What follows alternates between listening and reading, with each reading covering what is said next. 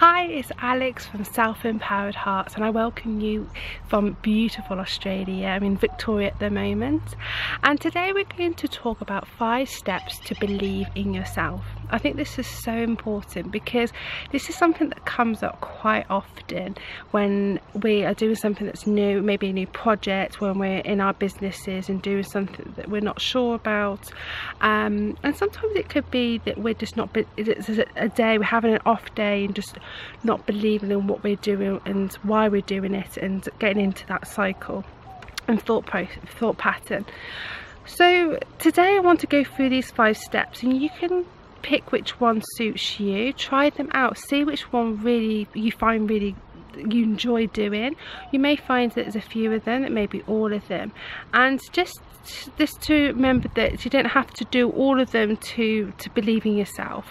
You know, maybe 1 or 2 that you feel you really enjoy, and maybe that you feel that that's the best for you. So let's get right into it. So number 1 is know your why. So for example, if it's something that you're doing, especially like if it's your business or if it is a project that you're doing, why is it that you're doing it? So when you remember why you do it, that's when we can go towards what it is that we enjoy about it, what it is that makes us fulfilled and excited about it, and working with that energy rather than it being going into the disbelief. So when we feel that why, then it can pull us out and we not feel so caught up. So that's number 1. Number 2, it goes into with number 1, is just to feel the fear and just go with it and do it anyway.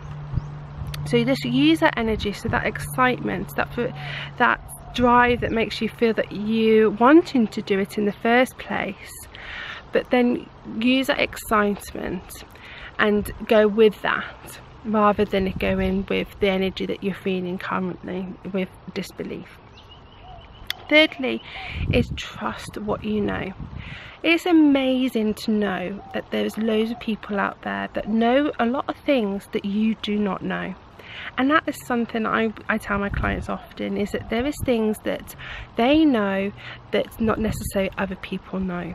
So you're helping that person to go from A to B. And it may be that you are, you know, it could be you're consulting, or if you're coaching, or even if it is like a project that you're doing, that if you're giving information out, or that you're doing something that's maybe helping others, being a service to other people. So just remember, when you're ever doing your work, that you know you're helping them, you're being of service to others and helping them fulfill what they're wanting to do, and also that you are giving them the tools and techniques, if it is something like consulting or coaching, or if it is that you're giving them a gift, or whatever it is, if it is techniques or things like that you're doing in your service. And then 4thly is to be inspired by other people. Sometimes I find that people can get a little bit consumed in about seeing other people, but I generally find that it's very inspiring that when we see other people that are doing what we are wanting to do, it's just to let them show you that it is possible. They're showing you the path, how they've done it, and that you're no different from them, and that you can do it too. So with that disbelief, just to show that belief that if they can do it, why can't you? Because at the end of the day is that there is things that you're learning now that is moving you forward to getting where they are. And we do hear about people's successes and what they do, but we don't necessarily know the struggles and the challenges that they go through. So just to remember just to be gentle with yourself. So that's the 5th one, is just to be gentle with yourself and be kind to yourself. So even though you're feeling like this now, feeling with disbelief, that you're not believing in yourself and your abilities and what you can do, just be kind and gentle with yourself. So if that is just to speak to yourself nicely, if that is just to shake it off, like sometimes I end up just dancing it off, just shaking off the energy if it is that I'm feeling a bit stuck in disbelief. And also is that to just find an action that can move you forward from where you are. So that could be just be that you speak to a friend.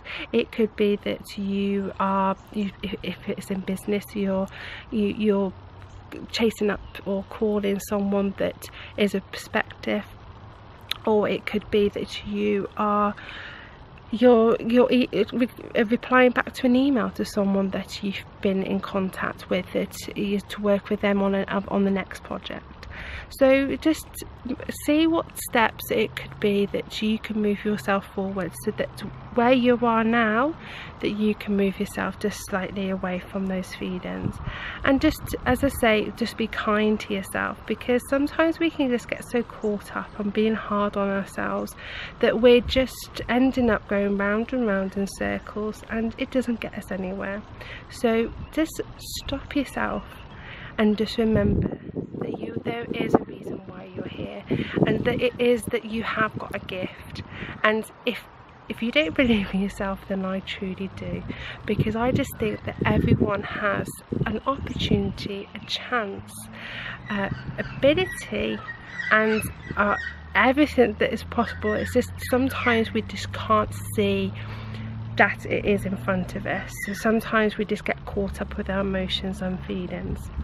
So I'm just wanting you to know that you can do it, and no matter what sometimes goes up in here, that sometimes you just need to remove those thoughts and feelings. And it's not an easy process, and it sometimes is that we can get caught up with our heads and not going towards what is positive.